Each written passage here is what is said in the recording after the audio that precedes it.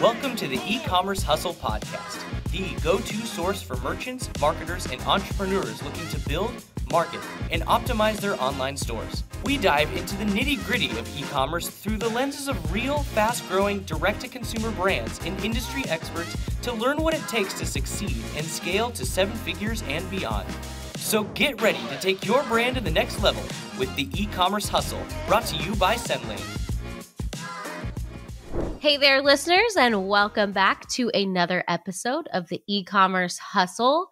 I am one of your co-hosts, Caitlin Hutchinson, and I have here with me, I'm going to say it again, Mr. Andrew. Thank you so much, Miss Caitlin. My name is Andrew Christison, and we are thrilled to be talking about all things kind of e-commerce today, and I'm pretty excited about this episode. I'm not going to lie. Yeah, and it's a nice change up because today we're focused on digital products. So I think what was that? Digital. Yes, digital products. Today we are welcoming our guest from TrueFire Studios. They are an alliance of the world's leading online music education companies. They're passionate about democratizing music education by providing affordable, anytime, anywhere access to best-in-class artists and the most comprehensive music lesson library on the planet. And it's across all major instrument categories.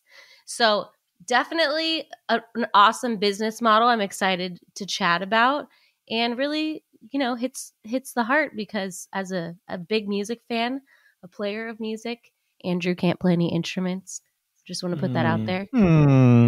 But maybe you'll become a customer of TrueFire after today. I actually think that I might sign up my daughter as well. We're trying to learn some instruments here in this household, and we're incapable. We're incapable of not following a lesson. We need a lesson. Well, the good news is today we're going to hear about all of the ways that TrueFire Studios can make you fully capable, Andrew. So I'm excited about this product for you specifically. But I also want to mention in advance, please go to their website, TrueFireStudios.com. Check them out because they are offering a promo code for 50% off, friends. 50% off. That is a great offer. You can buy individual courses. You can subscribe. It's up to you. But either way, get 50% off your purchase with the code HUSTLE. That is TrueFireStudios.com. And you can get 50% off with the code HUSTLE. And with that, let's jump right in and meet today's guest. And we are so excited for our guest today, Owen Grover. Owen has spent the last 20 years at the intersection of music and technology, a founding member of the iHeartRadio team. iHeartRadio, I'm sure you do as well. That's because of Owen. Owen also served as CEO of industry-leading podcast platform Pocket Casts prior to joining TrueFire Studios as CEO in 2020. His career spans the worlds of podcasting, digital music, live events, and broadcasting. Owen lives in Brooklyn with his wife and son and is a passionate music fan. So, Owen, it sounds like you are like 1,000 times more experienced at podcasting and audio everything than we are. So teach us your ways. But it's a great pleasure to meet you and tell our audience a little bit more about yourself and what you're doing here today. Thanks so much for having me, guys. It's great to be here. It's so much fun to talk shop. Yes, I do have a background in audio and podcasting. But I'm here today on behalf of TrueFire Studios, which is the world's leading online music education platform. We're really excited to democratize music learning through our apps and our websites. And essentially, it's really simple. If you want to learn how to play an instrument across a number of different genres, we're the place where you go. We've got great courses, lessons. We can teach you how to play your favorite songs. We can teach you about music theory if you're so inclined, but we can also just, make your enjoyment of music making even better through our tools and our our content, and we're focused on not only creating great outcomes for people who want to learn how to play their instrument better, whether it's guitar, piano, you name it, but we're also focused on great outcomes for artists. One of the ways that we differentiate ourselves is we work with incredible artist educators who span a host of different genres and instruments, and we help them make a living through their art. And we're talking about folks who are great instructors all the way up to Grammy winners and everything in between. So it's great to be here because I love music education and I love podcasting. So two great tastes. It's like a Reese's peanut butter cup of enjoyment. I love it. And I'm loving that this is a music themed. I don't know about Andrew's musical background, but I grew up playing piano, and then I always got jealous of those people at parties where there'd be like a guitar and they would just pick it up and play, because pianos are like harder to come by, when you're trying to show off your skills. So I was like 20, I think, when I was like, I'm going to just teach myself how to play guitar. And I, now knowing what I know about what you guys do, I'm like, this would have been great back then, because I was literally on YouTube just like Googling whatever I could to figure out what I was doing. It panned out. I'm like no expert, but I love your guys' offering in general. Well, we'll set you up. We need to set you up, Caitlin, because YouTube is great, but YouTube is like anything else. It's a catch-all for any kind of video content out there in the universe. And yeah, if you want to learn how to shingle your roof, there's probably a couple thousand videos on YouTube about shingling your roof, right? I'd like to say you get what you pay for. I mean, there's great content on YouTube, don't get me wrong. And I get asked all the time, how do you guys differentiate versus all the videos on YouTube? And I've got a pretty straightforward answer that I think will resonate with the audience for this podcast, because I stole a marketing metaphor. So people talk about CTA, call to action, right? And so that's that's a phrase used frequently in the marketing world. And for us, CTA has a slightly different meaning. It's curriculum, tools, and artists. And that's how we differentiate. We differentiate based on the quality of our curriculum, the efficacy of the tools that we make available to learners. And we can talk more about that as well. And then also the stature of the artists that we bring into the platform to help educate. And that to me is critical. You have to know where your bread gets buttered. And I think from a market, particularly for a podcast about marketing, focusing in on your differentiating features is such a critical part of the process of growing and cultivating any business. So let me ask a question in regards to, first off, CTA, I love that because obviously we know that as call to action. It's something that we are obsessively focused on when we're thinking of marketing. A lot of our audience also, they're marketers and merchants and folks immersed in the space. So I'm sure it resonates with them as well. Thinking about curriculum in particular, in combination with artists, in my mind, I come from a higher education background in combination with marketing as well. So curriculum is so crucial. And then how like the teaching methodology and pedagogy of like how you approach educating folks. So thinking about this medium of Caitlin's learning on YouTube. I actually do a lot of learning on YouTube as well, but then I find I can pay a consultant or pay a teacher or read a book, and I'll learn like 10 times as much and have a much better idea. How do you make sure that this mechanism translates the highest quality content in the lessons that you're leading to make it as easy as possible for folks to be able to make accomplishment, especially with something like music, in which I feel like you have to take a single baby step and then continue proceeding from there? No, it's the right question. And, I like to say, as a way of answering your question, maybe more broadly, is that, yeah, sure, we're in the music education business. That's clear. But what we're really in is the self-actualization business.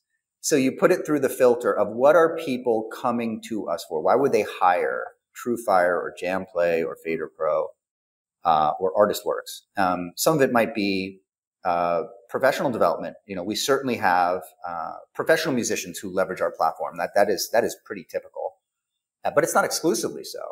In general, what people are trying to do is master a skill that is emotionally resonant for them. Learning music and playing music delivers a ton of joy and satisfaction and is aligned with, a happier, healthier life. And, there's scientific studies that prove this, right? You play, you get into that flow state, it's good for you. So at the end of the day, what we're doing is we're helping people realize who their true authentic self, is. And, we do that through our products. So it may sound highfalutin, but I also think that having a mission is important. And at the end of the day, our mission is one of self-actualization, as I mentioned earlier. So it starts, as you rightly pointed out, Andrew, with a good sense of what the curricular pathways or the curricular development ought to be. And that depends on the subject matter, right? Are we learning, how to play Delta blues, for example? Or it might be focused around skill level. Are you a beginner, an intermediate, or someone who's been playing for many years and is advanced? And so what I'm saying is there's not just an X and a Y axis, though. There's a Z axis, there's an A axis, right? It's like, what instrument are you playing? What genres are you interested in? What sorts of techniques, So it's multivariate is my point. I know a lot of the marketers who listen will be familiar with multivariate testing, but it's really thinking about that empathetic leap of putting yourself in the shoes of the learners and understanding what resonates and where people want to go with their craft. No, I love that. So everybody in my family basically plays instruments except myself. And a lot of it is I've been resistant to try and get started. So I actually really like this. And I'm enthusiastic about the prospect of being able to utilize this myself 100% across the board. One of our neighbors, he's a retired physician, and he's played piano his entire life. And they invite us over for dinner parties every couple weeks. And every time we walk up to his house, he's actually playing the piano because it's what he does in his spare time. And it is the most joyful, serenading, peaceful sort of entry into somebody's home ever when you hear someone playing music. And it's something that I like that you said self-actualization, because when I think of me wanting to do it, I'm mostly thinking about me doing it just for the pure joy of actually making it and enjoying it so much. So tell us a little bit about the founding story of TrueFire Studios and how it evolved to its current state. So I am not a founder of these companies. I was someone brought in by the investors to help scale the platform. And the original notion behind this was that the world of online music education was rather fragmented, and that there was an opportunity to create a greater impact by developing some scale in the space. And there are great properties out there. And I had a chance to meet with the founders of TrueFire and the founders of Jamplay, which were the original two companies involved in the merger. And I just really loved what they'd been up to and what they'd been working on. And had an opportunity to get to know the investors, who are all music makers and love this space and are personally interested and invested in this category, as opposed to just finding it an interesting, investment play. And so the combination of the energy, knowledge, and experience of the founders and the enthusiasm and wherewithal of the investors made it a pretty intoxicating mix for me. So I think I originally heard about the role through a guy called Bob Carrigan, who is now the CEO of Audible. Bob is a player for many years, loves bluegrass, was really interested in the space, and had a good relationship with the investment group. And, he himself also invested in this. And he reached out to me and wanted to talk to me. We knew people in common. And I just fell in love with the idea of it. And I fell in love with the idea of democratizing music instruction. I really fell in love with the idea of making a big impact in the lives of the artists that we work with. I don't have to tell you or anybody how much the music industry has been disrupted, even pre-COVID, but certainly post-COVID. The world's changed enormously. Touring is more of an iffy proposition than it used to be. There are festivals that are coming back, but it's not the same as it was prior to COVID. There's some pent up demand, which is great. But even before that, the way that the industry has evolved has left some artists out in the cold. And for us, the idea that we can help artists make a living by doing what they do best is such an appealing part of the mission of the company. And so those factors came together. Now, in the case of TrueFire goes all the way back to a labor of love project that was put together by its founders, Brad and Ali and a few other folks over there. And they were using IVR. They were using interactive voice response, 800 numbers and so on. And that's how they started. And then they set up a website, and it sort of grew and evolved over time. As a result of that history and that legacy, we have such a deep appreciation and investment in not only artists and their journeys, but we've gotten to know some of these folks really, really well. And I think it's a huge differentiator that we have aligned our outcomes and our success with the artist's success. So that to me, I think is a big part of the story. And as they've evolved, all these technologies have matured and come to the fore. There were certainly, no such thing as Shopify when some of these businesses were originally launched. And I also think it's interesting, just from an e-commerce standpoint, there are people who use the web to sell physical goods, and there are people who use the web to sell virtual or digital goods, services, content, and so on. And those are very different models and very, very interesting to dig into as well. But at the risk of rambling, I'll throw it back to you. Yeah, no, I think this is great. I love that we're dealing with a digital product now on this specific episode, because I do think it's important to touch on that. And I'm really curious, you said you came in to help scale. So I'm curious, what are some of the initiatives that you took when you came on board to try to scale the platform? What marketing channels were you taking advantage of? How are you trying to differentiate yourself in this space? Because I'm not too familiar with it, but I'm sure there's some competitors out there as well. So I'm just curious, how did you kind of find and target the right audience and then put your message out there? Yeah, so it's a combination of strategic and tactical considerations. And I think that, this is really one of the most interesting questions. When I came in, one of the sort of maybe the guiding thesis around the roll up of these different organizations was that these are great products, tools, and services, but just not enough people know that they exist, right? So really, what we're trying to address is an awareness question, right? We have by far the most compelling and complete catalog of online music lessons and courses of any of the competitors out there. And that includes scaled competitors like Fender. And then there are some, folks that have been in the space for a while, like Justin Guitar Tricks, and several others. So, we have depth of catalog, we have great artist relationships, but if nobody knows, there's no point. And so it's looking at a combination of top of funnel and acquisition opportunities. And then also, how are you effectively handling the middle of the funnel? Right. And so when I came in, there were email programs, certainly, but they varied widely across the different groups. Just thinking about CEP, consumer engagement platforms, and where to lean in and how to take advantage of multiple brands under one roof, and are there scale economies there, and how can we do cross promotion? And that's not possible when you're running 4 different programs, or you're running incomplete programs or differing programs across the business units. I think from a top of funnel perspective, it was just as simple as, how are we thinking about paid in a way that helps us get the message out as efficiently and effectively as possible. Some of the divisions, or some of the units, the business units that are underneath our umbrella, had used Facebook relatively extensively.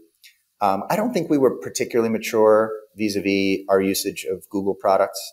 So we've really leaned into that. Those are obvious because that's a duopoly, right? But we look at stuff like, how do we use podcasting? And I mean podcasting advertising.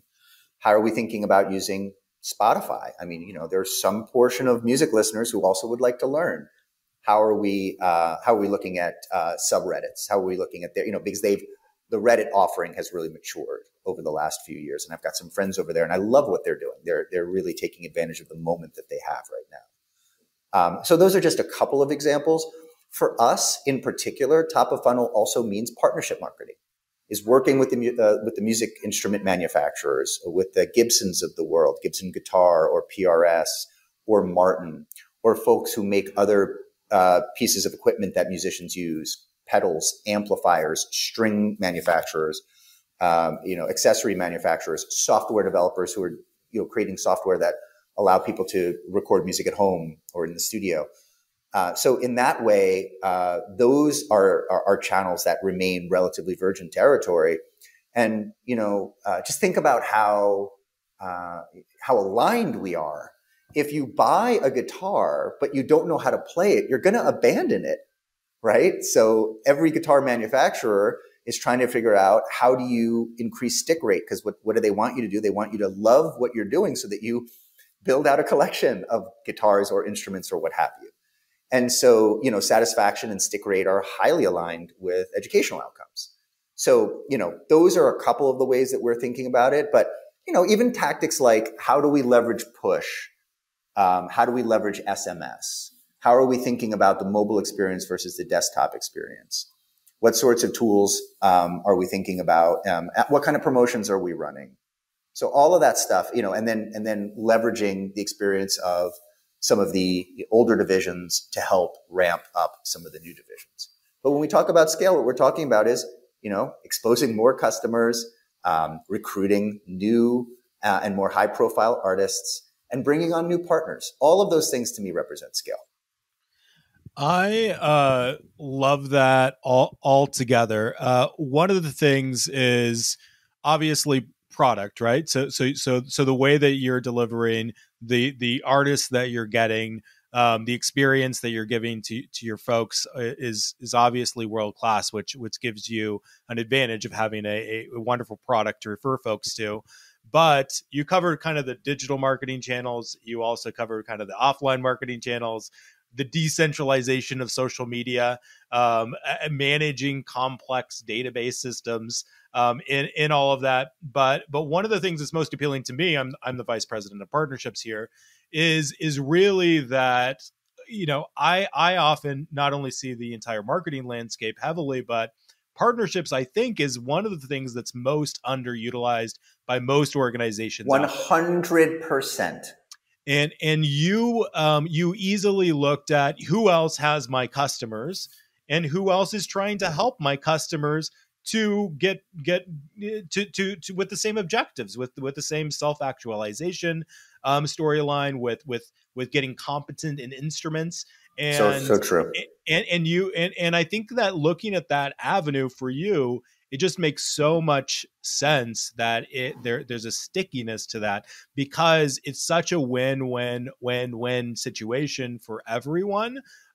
If people are more engaged, if you buy an instrument, if you go buy a guitar, if you go buy a ukulele, and you want to get started, and you take Caitlin's route and you sit in front of YouTube, I'm imagining that there's a pretty high non-success rate with that in a lot of ways. But if you went to go buy that guitar or ukulele and they told you about the TrueFire Studios and the curriculum and the offering and the engagement and the artists, and they highly recommended it, or there's some sort of incentive to do so, I would think that the engagement is way higher, the success rate is way higher, and then of course everybody's going to buy more instruments, they're going to buy more accessories, and something to that extent. I guess, what has been your philosophy around creating brand partnerships for yourself? I was going to answer this question whether you asked it or not, because I do think demystifying the partnerships opportunity in any industry is so important to unlocking success. So what I would say about that is, I think people have this misperception or misconception, I should say, that you've got to go to a partner, with a huge endemic program, and it's got to be incredibly innovative, and boy, oh boy. And I'm not discouraging that. Thinking big is so important. But what I have found in this role, but also in previous roles at Pocket Cast and iHeart, is that if you can just put a simple, solid single on the wall, to use a terrible baseball analogy, just start with a simple co-marketing program or a simple co-promotion program. I'll give an example. So we work with, as I mentioned, musical instrument manufacturers, a lot of guitar manufacturers, for example. And it'd be one thing, like on the end of the degree of difficulty, let's create a bundled product that we're going to sell to Walmart, and it's going to have a beginner instrument, and it's going to give you access to all of these lessons, and it's just going to be amazing. Well, there's supply chain there. It's a physical good. There's a lot of stuff you got to unlock to make that work. It's not a reason not to do it. It's just understanding that that's running, right? And have you even started to crawl or walk yet? So how about something simple? They're already selling instruments that they've got in market right now. What if you create codes and you give people access to educational content, your content, whatever it might be, just as a way to incentivize users to register their instrument for a warranty? Right. So think about it. One of the things that's happening now for any manufacturer is they're understanding the need to own their customer.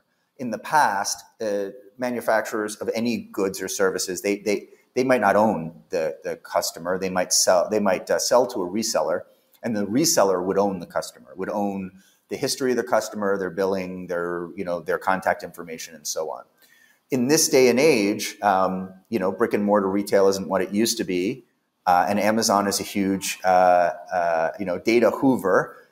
It makes sense for a lot of brands that used to sell through sales channels to go direct. And we've seen that to be the case with musical instrument manufacturers for sure. Not all of them have set up sophisticated e-commerce operations, but all of them would like to better understand their customer. Yep. And so we can help them with that. And so just starting with a simple co-promotion, a simple gift with purchase, or a BOGO, or just some kind of registration concept. Starting with stuff that helps you get to better know and understand your partners, demonstrate that empathy, work together, crawl, walk, run. I'm a big fan of that. I mean, preaching to the choir over here. I think, Caitlin, do you have something? Yeah, no, I was gonna just say, obviously you got the plan down of how you're spreading awareness, you're acquiring customers, but I wanted to kind of jump into the subscription side of what you guys offer, because I'm just curious, like, what has that journey looked like? Because obviously the goal there is to retain those subscribers, which we're very familiar with, even though we come from a SaaS space. Like, that is our entire goal, basically. So I'm wondering, for you guys, when you go down that subscription pathway, what were some of the challenges with that? Because I also see you have like a free trial that you offer. So I'm just kind of curious, what was the overall experience? How has that evolved? How are you trying to retain those first time subscribers? Right. So it's a little bit different for each one of the divisions inside of the company, but I will say this: TrueFire, for example, which is our flagship brand, they did not begin as a subscription platform. They began as in the digital instantiation of the business, as a place to buy courses, right, which you would then download and play locally, right? Now, we still have a substantial business in people buying courses. But we will find that people who really love the product will sometimes subscribe, which is, you access through an internet connection, but then sometimes they want to have stuff locally on their machine and they'll download a course. So, the first thing that I want to say about that is we are doing our very best not to make any decisions that are not informed by, customer preference. I like to say I am not a mind reader, nor am I a tea leaves guy. I don't like to project into the future. What I tell you I am very curious about, however, is what our customers have to say. And I think if you're just focused on the audience and you're focused on your customers, they'll tell you pretty much everything you need to know. Now, Steve Jobs didn't operate that way. I'm not Steve Jobs. I'm not going to pretend to be Steve Jobs. So yeah, you still have to make some calls. You still have to be able to put some conviction behind your investments and your products and your product mix.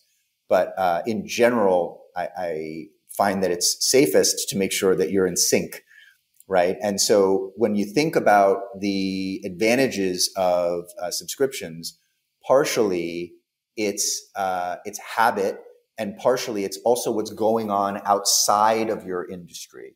So it would be one thing for us to be offering kind of an all access, Netflix-like product in a world where Netflix hadn't already habituated the world and Spotify hadn't already. But we're a smaller industry than they are. And so looking to see, the trends and how those trends are being adopted allowed us to say, no, subscription across the board makes sense because people understand the value of an all-you-can-eat subscription. That work has already been done for us. And then it becomes a question of how do we think about marketing, right? So you can certainly market a subscription, and that looks more like benefits, right? Like all the content that you want, anytime you want it on your schedule for a low price, right? Like that's not emotional benefits. That's more like practical benefits. But often we do marketing that is artist centric.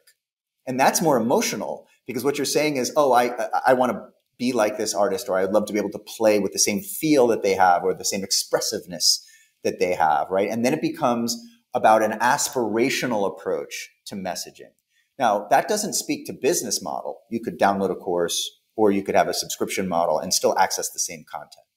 But the fact of the matter is that we are, I think the easiest thing to do, maybe put it this way, the easiest thing to do would to come in and go, oh, subscription economics, that's great. Let's move everybody towards subscription. The truth is some folks just want to buy one course. And to alienate those people, I think you do it at your peril because some of those people who bought one course will decide after they bought that first course, oh, I'm willing to invest in a subscription now, right? And that's also the notion of a free trial. But the difference between a free trial and a course is a course, someone's actually laid money down. That's a much better indicator that they're actually going to spend money with you. They're invested now. Exactly, they're invested. So having that, that broad array of product and business model types has actually been a source of strength for us. I appreciate that a great deal, and what you said there is something that we see really heavily in the marketplace as well. I think when you're just starting from scratch, it could make sense to go all in one or the other, right? So individual products or subscription only. But you'll see that over time, fairly dramatically, companies that are successful are diversifying their model heavily. So you'll see some companies that they have 100 SKUs, but then they also have a few SKUs that are very oriented around subscription as an additional option to not leave money on the table. And then we've also seen organizations where subscription is the core model, and then they're finally convinced, why don't you sell some of these products individually? And they'll see skyrocketing success. So really testing out different models of how your business individually and independently operates, I think is healthy. And you touched on something critical there as well. And I'm a toe dipper most of the time with most of my purchases. I am terrified of subscriptions because I don't want to cancel them, even if they're free. I need I have a very high level of commitment, but I will buy products and not get the discount for subscription over and over and over and over again also. And I think that there's a demographic there that is well served still. And you're still creating the best customer experience through that for them. So I think it's interesting how you've addressed a lot in regards to this already, but what are some of the challenges that you feel that you're facing right now in 2022? Obviously, we've had a crazy 2020, and there's been a lot of transformation in industry as it's stood in the last couple of years, and a lot of your involvement here. Where do you see the challenges arising now, and how do you intend to overcome them? Yeah, that's a great question, and I really feel like I've been on an incredible roller coaster ride of emotion. It's been a lot of fun, but it certainly kept me on my toes. So I took the job at the beginning of 2020. I essentially got into the chair the day that the world shut down. I mean, more or less, by a couple of days off, right? And so I come into a situation where the union of these brands was brand new. There are two brands in the portfolio. We added 2 over the last 2 years. And there was just this incredible pandemic tailwinds because people were stuck at home and they took that guitar or bass or other musical instrument out of the closet that had been collecting dust. And that wasn't anything we did. Like, I can't take any credit for that. We were just ready for the customer when they came, right? And we did spend into the tailwind, right, to try to capitalize on the demand opportunity, right? So, when you talk about challenges, there's stuff that's inside of your control, which is about, your go-to-market, your product, your areas of focus, and so on, for sure. But then there's exogenous stuff that you just don't control. And so we had tailwind in 2020 and into the beginning of 2021, because there was still a lot of uncertainty, and you're talking about a time pre-vaccines and so on. And then as we're coming out of that tailwind, what happens? iOS 14, right? And I will tell you that Facebook was, particularly for 2 of the 4 of the brands in our portfolio, was an incredibly reliable, low CPA tool for us.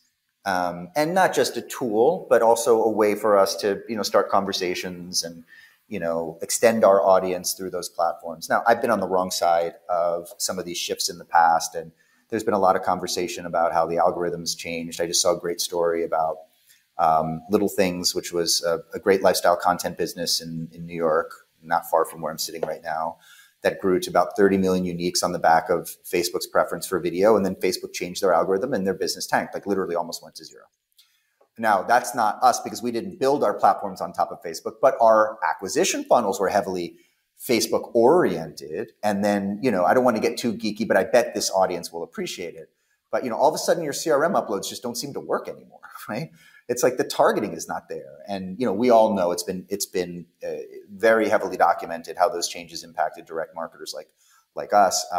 But also folks in similar industries, people who are trying to drive app downloads, for example. It just completely changed the calculus for them. Nothing we did, not because our marketing was bad, nothing to do with it. An exogenous change that impacted the industry. And now we find out many, many months later, after Facebook reported their earnings, that it cost them $10 billion with a B dollars. And it had impacts on all sorts of other companies that were leveraging their tools. So, it's hard to not lose sleep over something like that. But at the end of the day, we have no control over what I would politely call a disagreement between Apple and Facebook.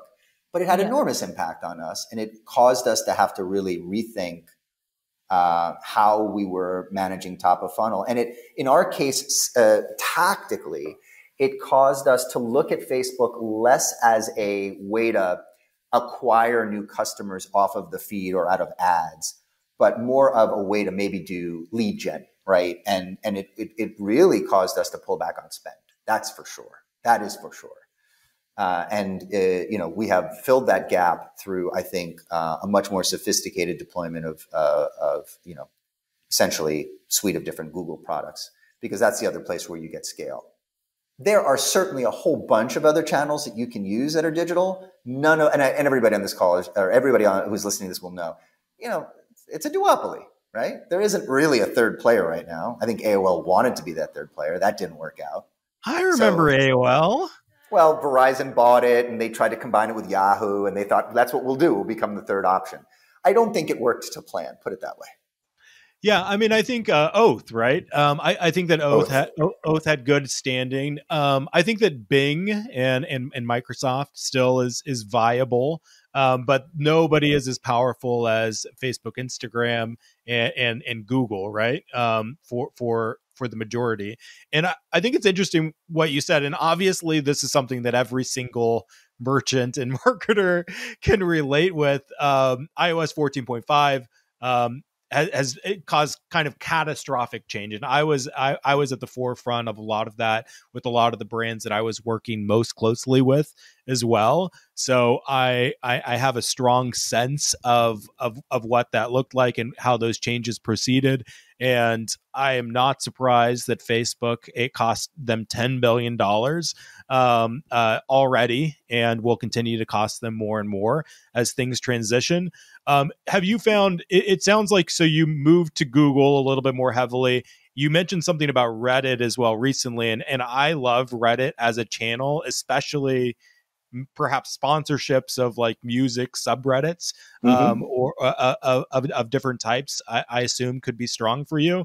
Have you found through like decentralizing in that manner, or through going more for podcast advertising and other mechanisms, that you've been able to create a new puzzle where Facebook is a lot less vital today?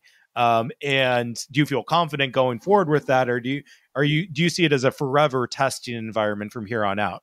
I think it'll be test and learn for the foreseeable future. We had some very straightforward upside available to us, just because I would say some of the tactical implementation of Google and AdSense products wasn't where it needed to be, right? So I think, again, anybody who's got sophisticated sort of paid media thinking will be considering things like geographies, right? So it's super easy just to say, okay, my customers are mostly here in America, but are you looking at other geographies where your products may be of interest, right? So looking at that, looking at the full slate of products, I think we were probably a little underinvested on YouTube, right? There's a great place. I know now. The irony of that, of course, is that I think we have well over 1 million YouTube subs across our brands, and so it's not as if we weren't using YouTube to create community, to post content, as a way to better dimensionalize what our products and services looked like, on a platform where there's literally billions of users. So I think it's just a constant review of not only what you're spending, but where you're spending it, and understanding all of the different products and services. I do think that even all these months later, we are still in the process of trying to understand a little bit better, how to make up for that deficit, which is why you hear me talking about podcasts and Reddit. And yes, we use Bing, for example, and partner, partner resources and partner media. I think one of the areas where there's lots of upside for a lot of brands is PR. Having a PR strategy and making, and every industry that I've ever been involved with, and many that I haven't been, have blogs and online resources and newsletters and on and on and on that cover the space. It is a truism of our age that there's a light shined on basically every segment of every industry out there. So whether you're doing something that's SaaS or whether you're doing something that's B2C, there's somebody, who's got a Substack about it, right? Or somebody who's got a newsletter or a podcast or what have you. And are you doing what you can to get the word out that way? And having someone thinking about your messaging and, what are the KPIs? What are you trying to accomplish? In the space that I was in, I had again, this is exogenous. It was not about me, but I was running a podcasting platform in 2018, 19, and the beginning of 2020. I don't have to tell anybody here, like, podcasting has exploded in those last few years, right? And so we had a good story to tell, and we told it, and that led to hits in the New York Times and Wall Street Journal and The Verge and Wired and on and on and on and on. And that was a key tenet of our marketing program was earned media. In online music education, we have our version of trades too. That's like Guitar Magazine, Guitar World, Musician, all of these blogs and magazines and publishing titles that cover the world of music making, right? And so understanding what the upside is there and how you can reach your audiences through these earned media opportunities, and having a strategy and being willing to invest in it, I always think is part of the success.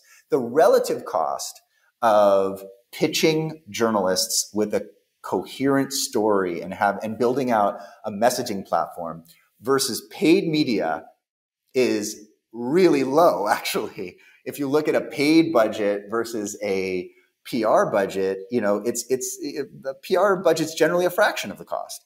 So, and can have outsized impact when done right. Yeah, I love that love you that. have so many different channels that you've diversified your marketing to. It sounds like you've really paid attention to where is our spend taking us the furthest and not dedicating it all to one. Because I think a lot of times for brands, especially starting out, it feels like, well, obviously I do Facebook. or just paid media in general. And that's like where I'm going to invest my time.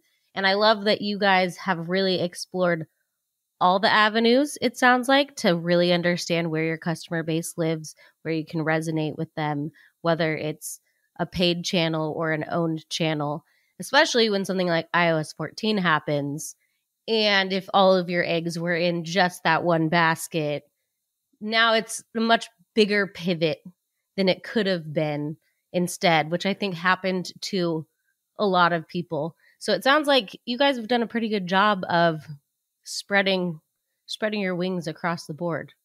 Well, we're certainly trying, and not every one of these channels is equally successful. And I'm not going to pretend that every single one of them has been a home run. What I would say is any marketer should be thinking about multi-channel reach. And, it doesn't mean that the investment is equivalent across the board. So like we use Bing, and we use it actually rather successfully. It's a fraction of our investment in Google. And that's just because, the opportunity on Bing is just not as big. If the opportunity was as big, we might spend just as much, but you have to understand the limitations and the parameters of each one of these platforms. And I think, also understanding, for example, I mentioned the distinction with PR between being in an industry that's heavily covered across, both lay and industry media versus an industry like ours, which, it's hard to get someone from Billboard magazine to write about online music education. Now trust me, I'm working on it. I sat on a panel yesterday in order to be able to schmooze with people in the space, and to talk to the reporters from The Verge and Bloomberg and Reuters and all these other outlets, to get in front of them and say, hey, look, this is interesting. This is part of the audio story. This is part of the music industry evolution story. But you've got to be willing to get in there. And every one of these brands, and I'm sure every founder listening to this knows, the senior executives, but particularly the founders and the CEOs, need to be willing to enthusiastically and effectively tell the story of the brand. Yeah. That's a non-negotiable. CEOs do not get to abdicate that, and they don't get to just push it off. If you're not doing it yourself, you should not expect anyone else is going to do it for you. Yeah, 100%. Well, Owen, we're coming up on time, but I wanted to just say I really appreciate that at the core, you guys have a really solid mission and message that it sounds like this entire brand was built upon, which I think is always the overarching theme on these episodes. Is it comes from a place of purpose to begin with. And I think just talking with you, that really resonates with anybody listening. They can tell you're really passionate about what you're doing and trying to make a difference in how other people feel about themselves and impacting people with joy and being able to build them up. So I love that piece. All of the business aspects are great. That's what the podcast is here for. Obviously, everybody wants to make more money, but I think it's always shows the most successful people really started from a place of passion and purpose. So I really appreciate that about what you guys are doing. I am going to print that out. I'm going to put it in a digital, frame. I'm going to send it to my mom. I'm going to you couldn't be more kind. And that's so much, that's so appreciated by me to hear that. I do love what I do. How lucky am I to get to work in this space? I never lose sight of the gratitude that I have. They always say the definition of success is, you would do something, you love it so much that you'd pay to do it as opposed to getting paid to do it. And I do love this space. I not only love the mission driven pieces of it, but I just think it's fun and interesting. And I play guitar, not well, but so it just aligns with my interests and my passion. So I'm really glad that comes across, and I appreciate the opportunity to chat with you fine folks. Yeah, we're so lucky to have had you here. We appreciate it, Owen. Is there anything else you want to share or maybe tell our audience? I know we have a code that they can use, but anything that you want to share with our audience that's like up and coming, or you want to direct them to so they can learn more about your guys' products? Yeah, so we're offering any of the listeners to this podcast 50% off their next purchase, whether it's their first or their second or their 8th or 10th on TrueFire.com. So 50% off. Hopefully we can put the code in the show notes. Yes. It'll be code hustle. Code is hustle on TrueFire.com for 50% off. Ever so generous. Thank you. It's my pleasure. And if folks are interested in learning more about our brands, we've got all the information they need at TrueFireStudios.com. That's not where you go to take lessons. It's just where you can go to learn more about the brands in our portfolio. And then it's got links to all the sites, depending on if you're interested in, you want to learn about bluegrass, or you want to learn how to do EDM production, or what have you. All levels are welcome. And anybody who wants to learn more about music, come on down. Maybe we'll see Andrew after this podcast get on and try to do some EDM productions. Can't wait. Channel his inner DJ. Exactly. But thank you so much, Owen. It was great to have you. And yeah, we'll catch you next time. Thanks for joining us. It's great to be here. Thanks, guys. Thank you so much, Owen. All right. Take care now. My goodness, Caitlin, was that a great episode? And I wanted to make sure to compliment your hair, because your hair looks great today. And also, what I will say is that if you're listening to this, you know that you can access these videos also on YouTube. So you can actually see the wonderful hair that is before me right now. But Caitlin, what did you think about the episode? Right back at you about the hair, Andrew. No, it was great. I'm glad that we had the opportunity to dive into a digital subscription-based product. I think that was a very interesting avenue. And Owen was great. He had a wealth of knowledge to drop upon us. And honestly, I feel like every episode we could keep talking, but on some level, we've got to stop at some point. So it was awesome. Excellent. No, I loved it as well. And I do think not only the business model of music education for kind of self-actualization is awesome. I really loved a lot of what Owen had to say as well. So as always, if you enjoyed today's episode, give us that big heart by hitting that subscribe button. Share with your friends, loved ones, music enthusiasts, and feel free to download other episodes. And if you're feeling extra generous, which I have a hankering you may be feeling extra generous, please consider leaving us a review on Apple Podcasts. And as Andrew mentioned, be sure to check out our podcast on YouTube. You could type in Sendlane. You'll find all of the videos for the e-commerce hustle. Type in Sendlane, type in the e-commerce hustle. You'll find us. We'll pop right up. You'll see our smiling faces. So if you want to put a face to our name, that's how you go about it. But yes, please like and subscribe. And don't forget that TrueFire Studios is giving a discount, a wonderful discount of 50% off, ever so generous. So I highly recommend checking that out if you're interested in picking up an instrument. Check that out at TrueFireStudios.com. You can get 50% off with code HUSTLE at checkout. That's TrueFireStudios.com. Get 50% off with the code HUSTLE. And with that, I think that's a wrap, Andrew. That is a wrap. Well, thank you. Thank you for lending us your ears, your eyes, your emotions today. Yeah, your heart. We've enjoyed this, and we can't wait for you to join us for the very next episode, which I think you might be even more excited about. You could tell by his high-pitched voice it's going to be good. So good. All right, Andrew, wrap it up. Thank you. Man, and have a wonderful day. We'll talk soon. Bye-bye. Thanks, guys.